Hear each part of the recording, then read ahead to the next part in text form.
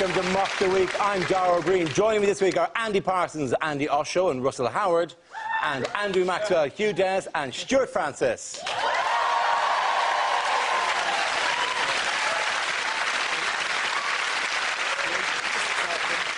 We start as ever with our round called Headliners. Here's a picture of former Prime Minister Tony Blair recently, but what does BGBC stand for? Is it Britain's greatest bullshitter celebrates?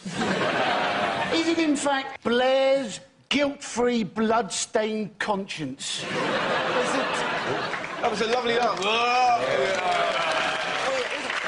Is he just suggesting what he thinks the next stage in the world should be, the next thing that should happen? Is it bomb Germany, bomb China? Is it? That would have been an amazing turn in the inquiry. If you just randomly picked countries and went, yeah, if I was still in power, oh yeah, you'd be gone. Hey, gang, is it Blair, Great Britain's catastrophe? Oh, I'll go there. Is it just a description of him? Is it like balder, greyer, besotted by cash?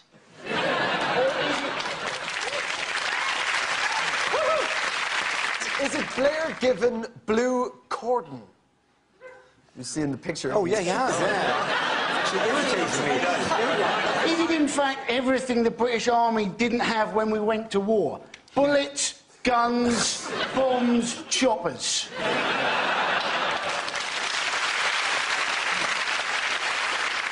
Is it Bush's grinning bum chum? Would somebody give me the answer? Blair grilled by Chilcot. Very good, well done, Andy. Yes, the answer I was looking for was Blair grilled by Chilcot. This is Tony Blair's much-anticipated appearance before the Chilcot inquiry to give his account of the run-up to the Iraq War. Blair spent 6 hours testifying in front of the panel and declared that he had no regrets about ousting Saddam Hussein. Is grill the right word? Well, not really. It says a lot about the government inquiry that Fern Britain got more out of him than they did. It's unbelievable, though, isn't it? You know, you have a government inquiry trying to make him tell the truth about the war, and he didn't. And Fern Britain went, oh, come on. He went, yeah, all right, I've done it. What we should do is get Alan Titchmarsh, just nice him. Come on, Pickle, did Saddam have the bombs? I did it, Alan, I did it. The trouble was, wasn't it, basically, the trouble was that the only lawyer present, the only one trained in cross-examination, was the one who was, in fact, being interviewed. Yes, yes. You know, they looked at the committee and they were so useless, they thought, should have got rid of the oldest one and just brought in Alicia Dixon instead. They weren't trying to get the truth out of Blair. They were not going to trying to find out who lied. The whole point of the committee is to find out if any lessons can be learned about the invasion of Iraq. So it's going to be a very short report. Don't. I think what's really difficult for us to swallow is that he appears to have been swayed by Bush. It's incredible, because Bush wrote him letters. Imagine those letters. Dear Tony, here is a picture of a horse. And yet that's who you went with. That's the thing's incredible, you know? Blair actually got heckled. Yeah, I saw that. It's a bit harder for politicians because they can't deal with heckling in much the same way. Yeah. Blair couldn't very well turn round and go, going in was the right thing to do, as I said to your mum last night.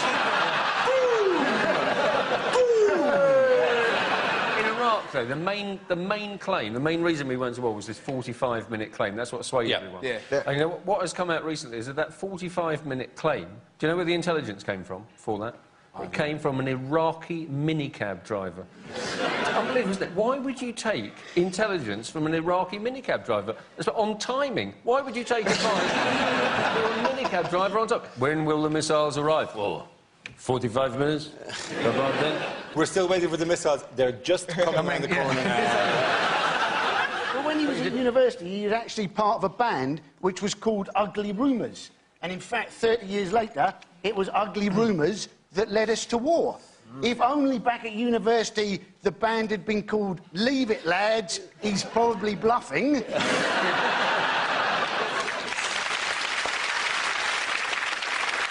Why is Blair in the money at the moment? He has a fragrance.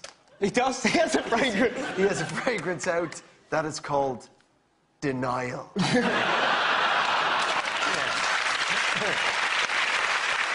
In other news, whose gagging order was overturned this week? Oh, this is the story of the week. John Terry. And it's John Terry. But it's such hilarious. Oh, excellent. That's his teammates spitting on him. You bastard. This is the news that the High Court has overturned a super injunction preventing England captain Terry from being named in a sex scandal. Terry's alleged to have had an affair with an ex-girlfriend of former Chelsea teammate Wayne Bridge. It's such a non-story, isn't it? Oh, footballers shagging around. Just like finding out, oh, the BNP don't like Dizzy Rascal. You know? It's such a non-story. And people go, oh, would you reckon the fans will forgive him? As if football fans care. All they do is sing. That's all football fans do. They're like an Asbo choir. But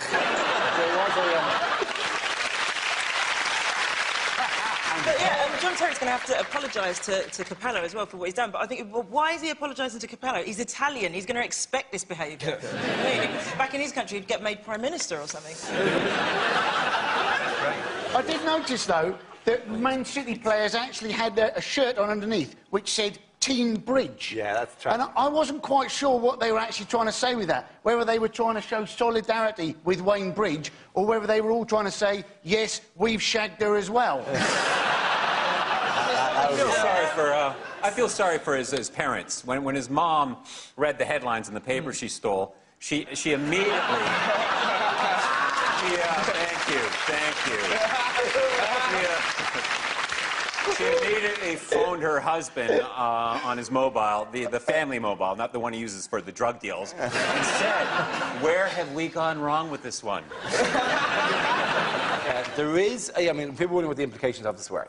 Obviously, Terry is both the captain of England and also the captain of Chelsea, who, as we know, are the FA cuckolders. Thank you.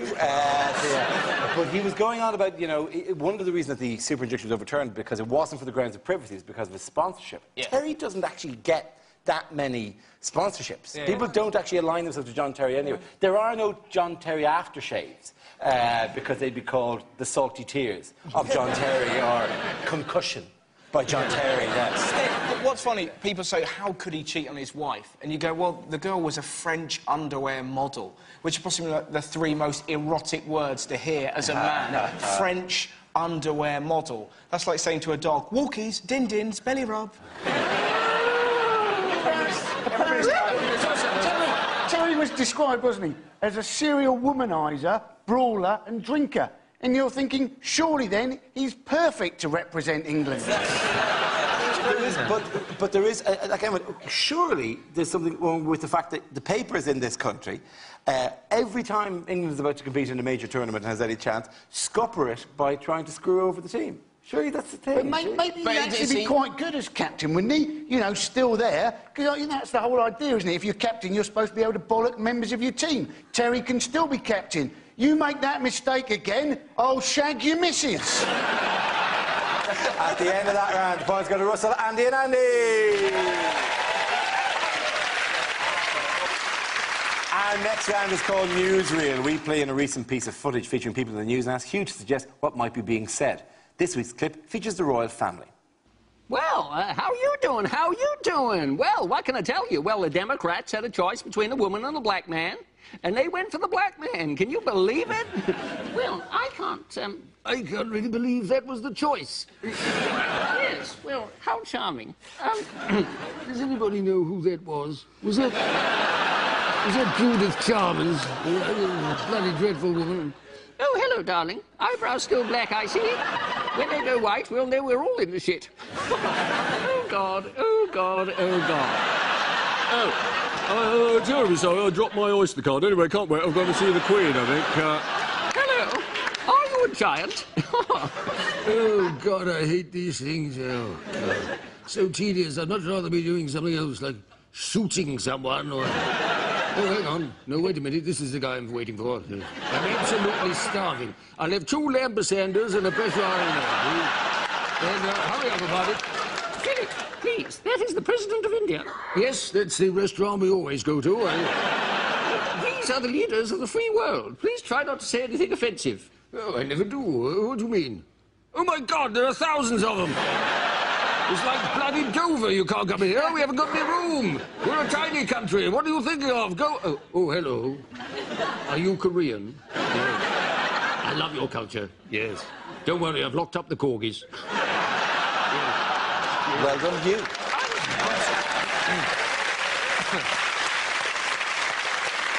Now, we play a round called Who Will Be the Sheriff of Mockingham? This game involves Andrew, Andy, Russell and Stuart, so if you could make your way to the performance area, please. This round is a stand-up challenge. I launch the wheel of news, and wherever it chooses to stop, one of our performers must step forward and talk about that subject. The winner is whoever I think is the funniest. OK, here I go. The first topic, please. The first subject is nationality. Who wants to come in on that? Andrew Max. Listen, your national identity starts where you grow up. I grew up in a place called Ireland. Thank you. It's a good place for comedy, people. Sometimes in Ireland, you don't even have to write jokes. It is just in the newspaper. Last year, an orangutan escaped from Dublin Zoo. And in the newspaper, and I quote, his zookeeper said, "We believe he was planning it for years."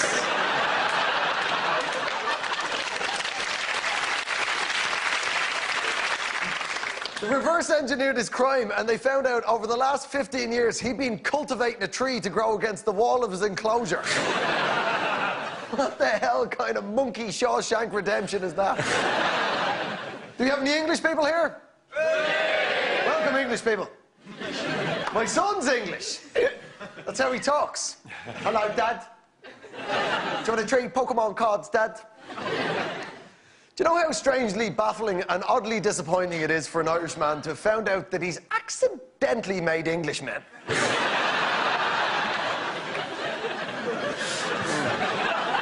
Seems to be set on Saxon. Thank you very much, Andrew Maxwell. OK, let's spin the wheel again. The subject is family. Who wants to come in on that? OK. Andy. OK, so I grew up in a Nigerian household, and I don't know if you know, but there's a lot of strong discipline in a Nigerian household. I think the best example of Nigerian discipline I heard recently on the local bus. And there was a woman on the bus, I believe her name was Auntie, and she had a little daughter with her, and the daughter was about 4 or 5 years old. She was messing around, and she wanted her to stop. But this is what she said. Nigerians, you see, they take discipline too far. She wanted the girl to stop, so this is what she said. She said, "OK, do you want me to go to jail?" And the little girl, to be fair to her, she said, "Yes." But the woman's reply was brilliant. She said, "OK, so when we get home, I'm going to kill you. Then you will not have to see me again." The white people on the bus kind of looked like this section over here. They were kind of like, "That's funny, but we're going to report that shit." The black people on the bus were like, "Very good, that's it. That's why this country's going down the toilet, you see? You see? You see?" Thank you very much, Andy.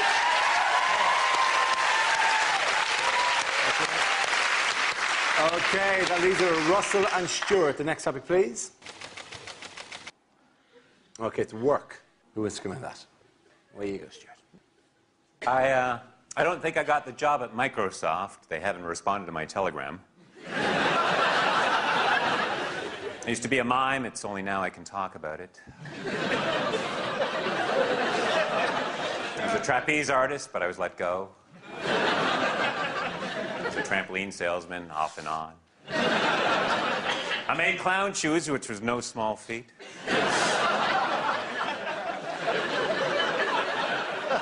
I quit my job as a taxidermist for doing a half-assed job.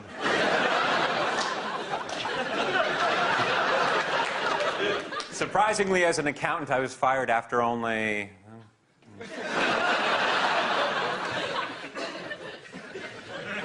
half an hour. I quit my job at the helium gas factory. I refuse to be spoken to in that tone.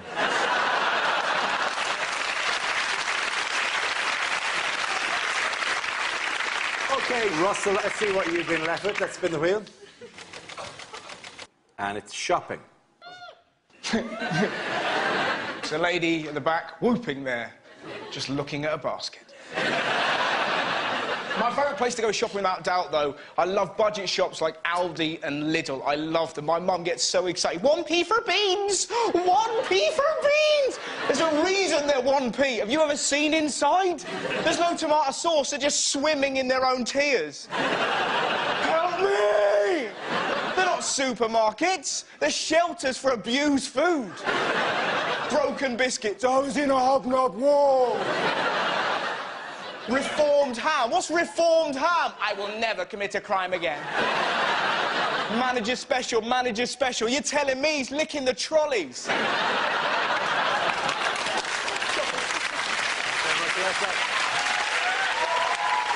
that round. The points go to Andy and Russell.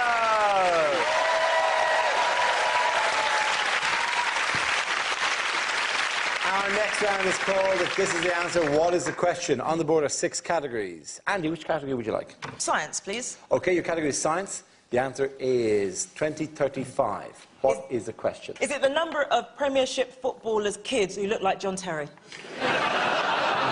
Is it, if global warming continues, when will all ginger people melt? Is it in fact how many people at home are now petrified because that is in fact their PIN code?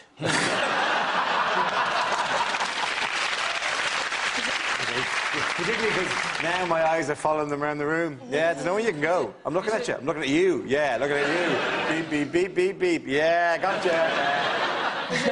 Is it when will Dara O'Brien succumb to my advances? Is it?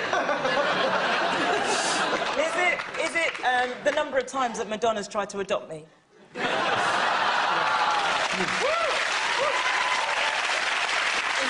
Is it the year that this episode of this TV show will stop being shown on Dave? It's going to go much longer than you. Is it? When do experts think that Dappy from N-Dubs will be able to read? Have you seen him? Have you seen what he looks like? He looks like an Asbo Noddy. Can we move you? No, I'm going to move you to a correct answer. Is it in what year have the IPCC predicted that all the ice would disappear from the glaciers in the Himalayas? That's exactly right. Well done. Thank you very much. The question I was looking for, by what year did the UN's climate science panel wrongly assert that the Himalayan glaciers would disappear? This is a story that the UN's climate panel, the IPCC, ignored warnings by leading scientists not to publish false claims that the Himalayan glaciers would melt by 2035. So this is a false claim that they made, which was a stupid thing to do. Where did they get their information? You know what they based it on? They based it on a dissertation from a geography graduate. They based it on an article in the climbing magazine and a chat with an Iraqi taxi driver. Essentially, yes. It was from a climbing... and it was from a climbing magazine. Do you know what the climbing magazine was called? Rocks! Glacier climbing... Climb rocks! It's not climbing, you're not far off. Eat my rocks, Yeti! Is it just called climbing? It was called climbing, yeah, it was called climbing. Yes, it was an article in Climbing magazine and a geography student, which does make it seem like a 14-year-old learning off the names of rivers. Excuse me, I was a geography student and I did a dissertation. Did you do a dissertation? Did it get picked up by the UN at some stage? No, I did a dissertation on this. I did it on the spatial distribution of elementary education in 19th century Wakefield. And it won... Wow. It won that year's award for the world's most tedious dissertation. I've got a really tasteless joke about carbon emissions. Start the car. That's it. I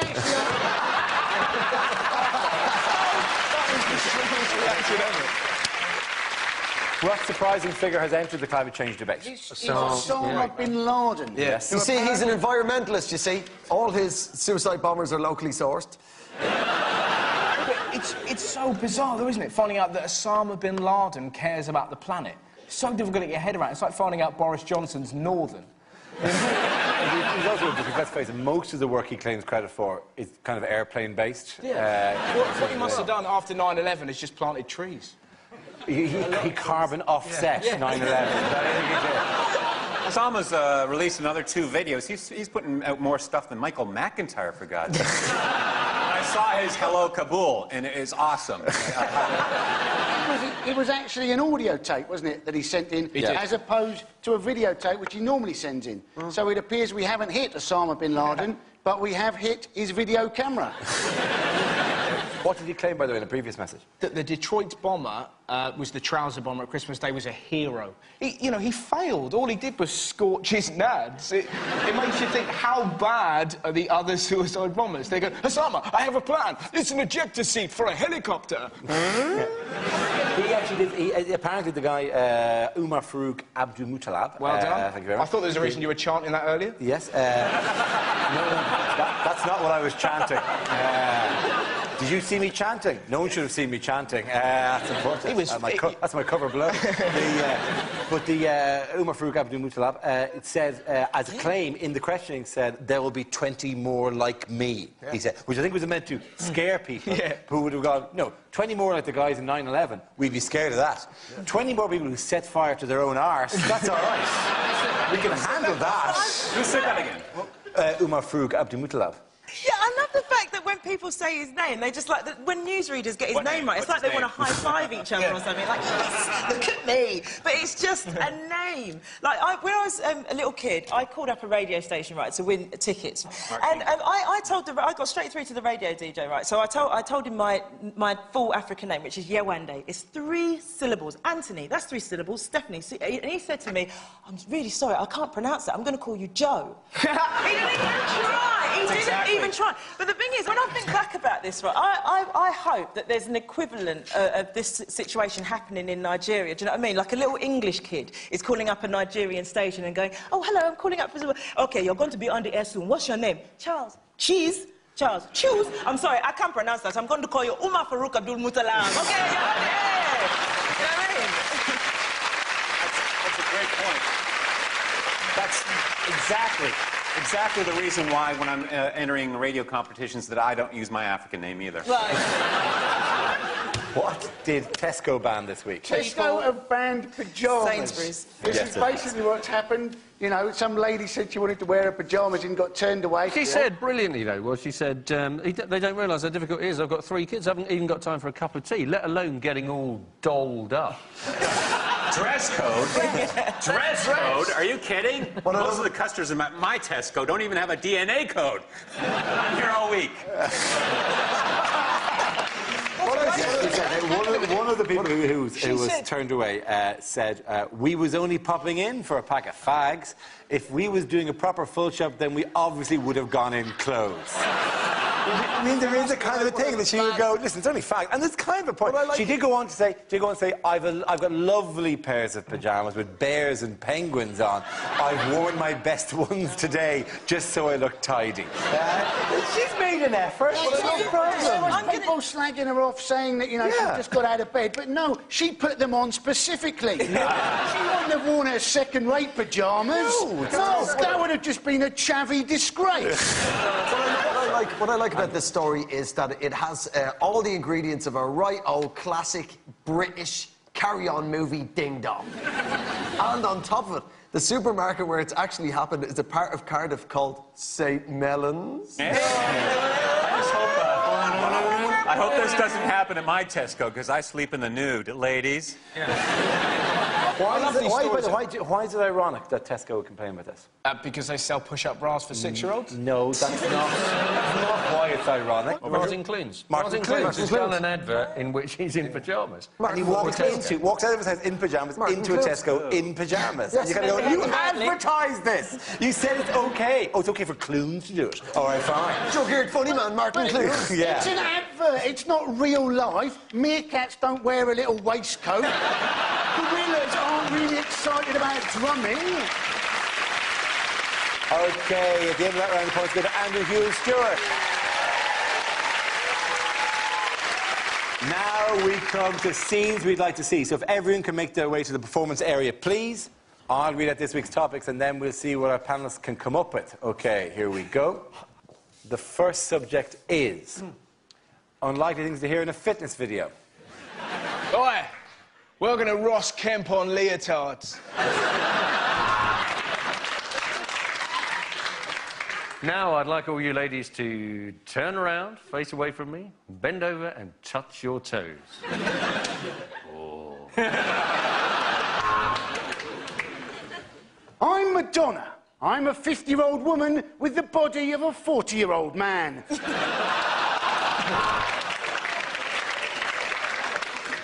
Hi, I'm Michael Owen. Welcome to my fit... Oh, no, it's gone again.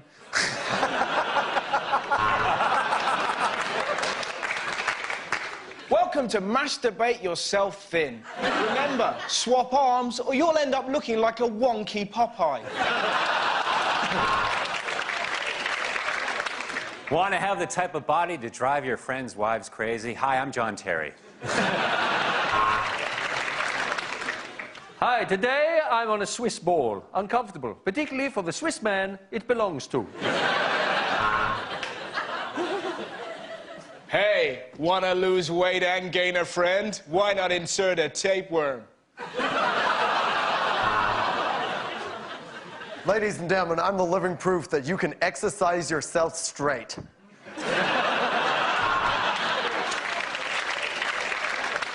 Everybody wants a six-pack. I do, and I've already had 5 of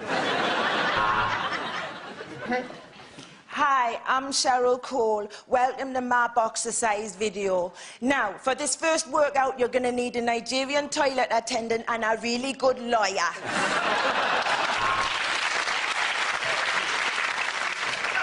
OK, go on. See if you can raise your leg as high as I can. I bet you can't, because I'm Heather Mills.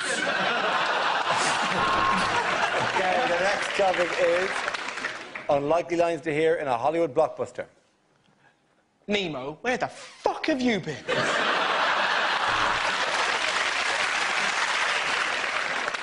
Look, Mr. Bond, do you want to hire the Ford Focus or not?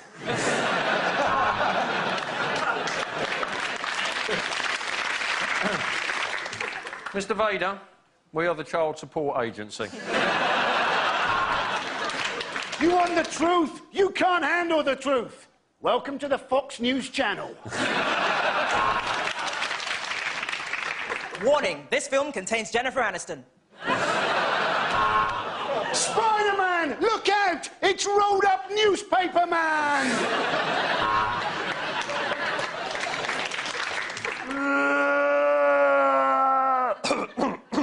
Oh, excuse me. Sorry, where do you want to go, Hans?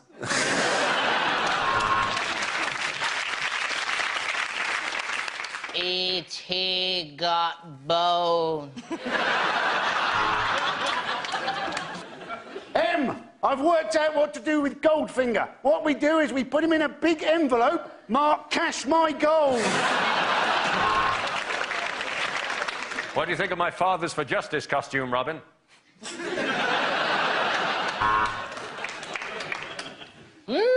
Cracking heroin grommet. Look, I'm just an ex-Prime Minister standing before an Iraq inquiry, asking them to love him.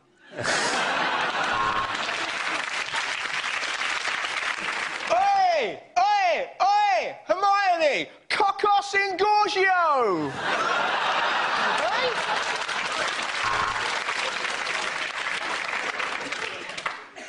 So this mission is impossible. Let's not bother. Andy Dufresne. When he walked into Shawshank, I knew he was fucked. Revenge will be mine, Mr. Bond, when we meet in small claims court. Use the Force, Luke! And if that doesn't work, turn it off and turn it back on again. OK, at the end of that round, the points go to Russell, Andy and Andy.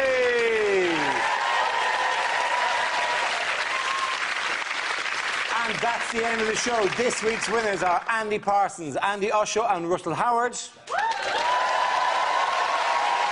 Commiserations to Andrew Maxwell, Hugh Dennis and Stuart Francis. Thank you for watching. I'm Darrell Green. Good night.